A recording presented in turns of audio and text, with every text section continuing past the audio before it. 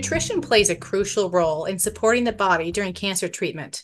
Proper nutrition can help manage side effects and maintain strength and energy. What should my caloric intake look like? I'm diving deep into this topic as part of the Patient Empowerment Network Restore program to uncover how us patients can best support our bodies through nutrition during treatment. Julie, how can patients accurately determine their specific caloric needs during cancer treatment, considering the increased energy demands and perhaps the patient's existing treatment plan? Well, calculating caloric needs is not an exact science. So, as a dietitian, we are trained in this. But even being trained, each person is very different. Treatment regimens are different, and the foods they like are different.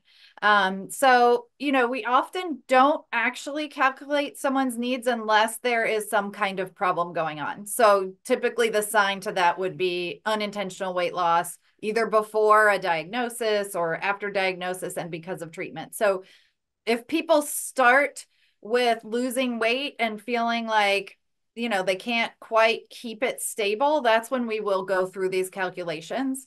Someone's medical team can do this for them, but it's also a pretty simple sort of range that you can come up with for yourself just to see how you're doing.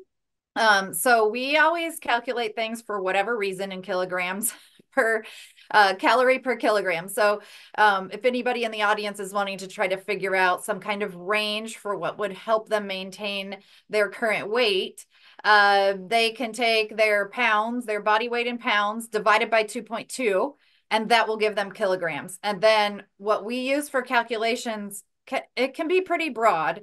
So, but let's just say in general, I might calculate for somebody a range between 25 and 35 calories per kilogram. And that is, it might seem like a lot for some people. Some people might not be familiar with how many calories are in different things. It's really mostly meaningful if you're somebody who's not eating well and you're taking a lot of supplement drinks or things like that that have the calories listed on them. Of course, it's easier to figure that out that way. I often use a calorie range to help people like that figure out, well, how many, supplement drinks like Ensure or Boost or Carnation Instant Breakfast might you need to drink in a day if you're not able to eat in order to help maintain your weight. So it can be helpful to have that range, but it's not always easy for patients to figure out how many calories they're taking in. And that's just a general guide. Some people's treatment regimens or types of cancer will actually, put them in more of a hypermetabolic state. And we may even estimate up to 40 calories per kilogram. And then if somebody is a small individual, not very active, and they're not in a hypermetabolic state, even down to 20 might be something we work with. So it is quite a range, but I do think for some people it's helpful to really compare those numbers. Julie, what are some practical tips for incorporating high calorie, nutrient dense foods into my diet, especially when I'm experiencing a lack of appetite or nausea? Because I'm always encouraging people to just make sure if they are nauseated to the point where it's affecting their intake of food, then they need to be sure they're taking nausea medicine. Whatever it is, if it's a once a day or the sort of quick acting nausea medicine or both, and making sure to take those 30 minutes before they plan to eat. And that way, once they approach the table, the nausea sort of settled down and it's easier to take those foods in. The last thing we want is for somebody to not take their nausea medicine, then get to the table, then the smells or the looks of the foods make they feel nauseated, they can't eat it, then they take their nausea medicine, but then it's like another 30 to 45 minutes before it's kicked in, and now you've missed a window of opportunity to put those calories in. So that's your first, and I think most important when it comes to nausea. And then the second thing actually ties in very well with the poor appetite challenges is that you just want to maximize the volume of the food you're eating. So you may not be able to eat as much as you normally do, but if you can make those meals or snacks as calorie dense as possible, then that way, even if you eat less foods, you're getting as many calories. And the most dense, version of calories is actually fat. So as long as you've got your nausea under control and your digestive system is basically kind of working okay, you can get more calories per volume by having higher fat foods. So that's why we're always telling people choose whole milk, choose the highest fat cheeses, peanut butter, which is a good source of, healthy types of fats, heart healthy fats, avocados. Anytime you can include those types of things into the foods that you like, you're going to be able to boost their calorie content. Other people find that actually drinking foods or calories is easier than eating them. If you don't have much appetite, it somehow just feels like you're eating less if you're drinking it through a straw. So making things like smoothies or cream soups or anything that you can think that you'll be able to swallow. So even if it's that you're drinking chocolate milkshakes all day long, that is going to be better for you than not having enough to eat. Because if your body does not have the calories and the protein to sort of recover from the treatments and the challenges that you're facing, there's really, not much, no tools your body has to help with that. So I always say eating something is better than eating nothing. So don't take any foods off the table. If you have a wide variety of choices given your appetite challenges, of course, we want people to like consume lots of nutritious, healthy or traditionally healthy foods. But if you can't do that, any food is better than no food. And that's kind of the bottom line. And remembering that the higher fat versions of things are likely to have higher calories.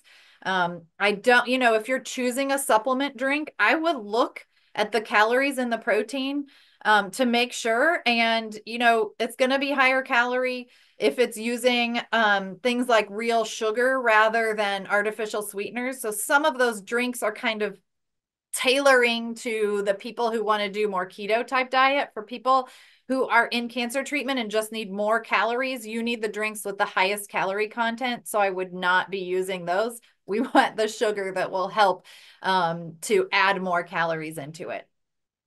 Okay, thank you. Julie, how often should patients reassess their caloric and protein intake with their healthcare team? And what signs should prompt them to seek adjustments in their nutritional plan? And are there any tools that patients might be able to use for screening and monitoring nutritional intake during cancer treatment? So there are some screening tools that treatment centers will often be using. There's like a 3-question malnutrition screening tool that a lot of cancer centers have integrated, and they would be using that pretty regularly.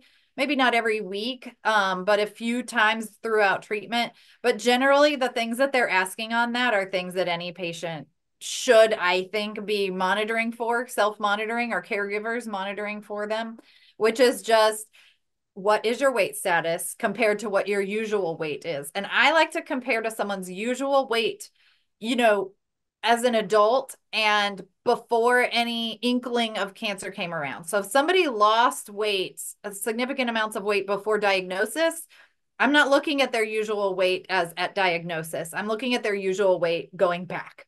And so that's one thing, is just change in weight. If your weight is changing, that is a sign that your nutrition, strategy might need a little tweaking. If your intake is not very good, that's another sign. So those are kind of the key things, is just, are you able to eat, and are you maintaining your weight? Usually people are getting weighed once a week if they're coming in for treatments regularly. Now, if somebody is not coming in very often, you probably will need to monitor your weight at home. And yes, you need to advocate for yourself in the doctor's office, because sometimes they just don't pick up on those changes, or they don't see them as particularly important. So I would say that you are somebody as a patient or a caregiver that needs to kind of bring up that conversation. If you have noted a drop and then some drops some more, if you're going down and up and down and up and generally staying the same, that's okay. But if we're seeing drops and drops and drops, even if it's just 2 pounds here, 2 pounds there, but you're not rebounding, then that to me is a sign you need to, make a change with your nutrition strategy. Okay, thank you. And are there any patient or any tools that patients can use to monitor that, or do you recommend just basically using the scale and identifying if there's weight loss and notifying their healthcare team? Is that the best way to monitor? Mainly, yes. The scale's the easiest. You can do fancy things like body composition analysis, which honestly, some of those that they'll sell to you at home probably aren't very accurate. Perhaps they might be accurate if you're always comparing to yourself. If you do any workouts in the gym and you notice that you're just not able to do as much, but there's so many things that impact your strength, given that you're under cancer treatment, it's really hard to tell. So weight is kind of the key thing. If your clothes fit differently, sometimes that can also be a sign of body composition changes, or you may notice that your body composition is changing. I would say if your body composition is changing, that also may tip you to think that your sort of exercise approach may need to be adjusted as well. That's the pairing of nutrition and exercise, is that if your weight's staying stable, but your body composition is changing, or you've noticed muscle loss either through strength or just by looking at how your body looks, you can eat enough protein, but that's not going to build muscle. What builds muscle is using your muscles. So it needs that combination of both being physically active and perhaps using a trainer or somebody who can help you focus on different areas where you've noticed muscle loss, and also making sure to provide your body with those nutrients it needs to build the muscles. Okay, thank you. You heard it here directly from the experts. Thanks for joining this Restore program. I'm your host, Lisa Hatfield.